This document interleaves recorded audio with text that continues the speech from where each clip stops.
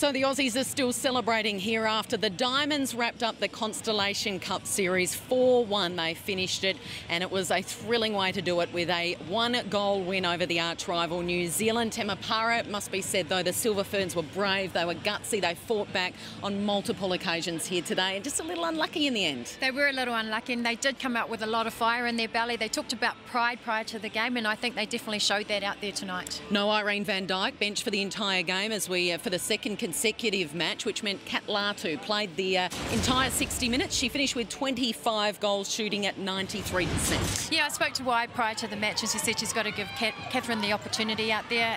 Van Dijk has had that combination. I think there's 51 tests played between Tutaya and Van Dijk, and I think she came out there, was really strong. She did some unusual things under there, and she had a few offensive contacts from the umpires, or offensive things from the umpires, that in the dying minutes, which kind of changed the momentum.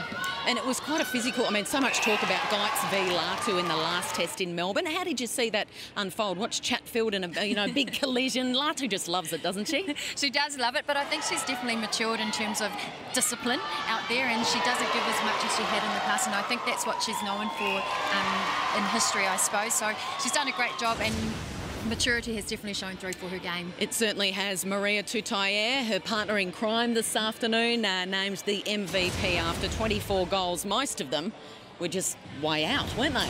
Oh, it's so good being on the team with Maria. When she stands in the circle, I think her heels are touching the line, and she puts it through the hoop. So it's very encouraging for the team, and it definitely gives the team a lift. And then we've got a solid person under the post with Catherine, who, if she does miss, she gets the rebounds in there.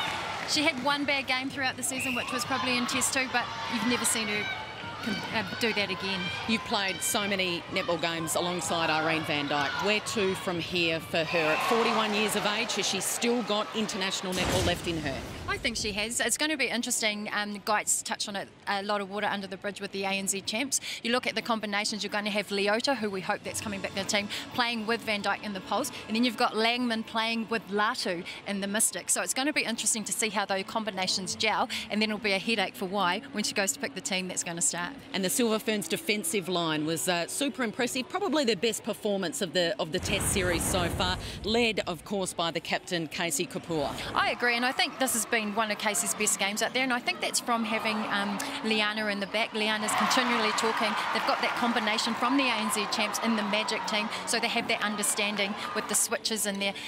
Turned over a lot of ball, and Liana's great at going for the intercepts outside the circle, which sets Casey up for the great attacking drive that she does have. Where to from here for your side, the Silver Ferns? It's the first time in 15 years they've lost 4 consecutive matches to Australia. Great character building. I mean, they've never been in this position before, so it's something new for them to tackle, and it's great for Wai to see players under pressure and fighting back from a losing point of view, I suppose, and it's great to see them that they did do it. They never gave up, and they showed it. Well, it was a thrilling way to finish the 5-match Test series here in Canberra this afternoon. The Aussies got over the line in an absolute thriller, an absolute classic, and now netball fans, we just have to wait. It's about 7, 8, 9 months until Glasgow, that gold medal game.